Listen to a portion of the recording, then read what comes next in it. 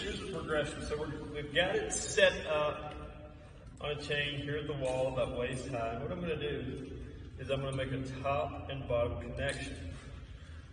Now what we're doing, the goal or the purpose of this is to get on the mound and start to utilize the slope so you can see it's hook bottom, top. Now the first thing I'm going to do is I'm going to start into a hinge. As I get into a hinge, I'm going to slightly create tension by pulling the cords back in a straight line.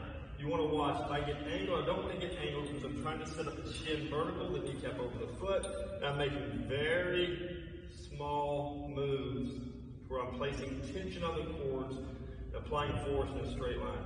So it's very, very small. Watch swinging. It's just how small can I make the tension as I start to corkscrew the hips, the foot remains flat. All right? So the first progression, we're going to go 8 to 10 of these. And then from there, we're going to move into a progression to where I'm going to start. So I've got no tension here. My feet are flat. And then what should happen is, as soon as I start to move out, I should feel tension here. That tells me that I'm loading while moving. And again, the tension that you should feel should be very small, but initially I don't want to load a static joint because I won't be able to move out of it.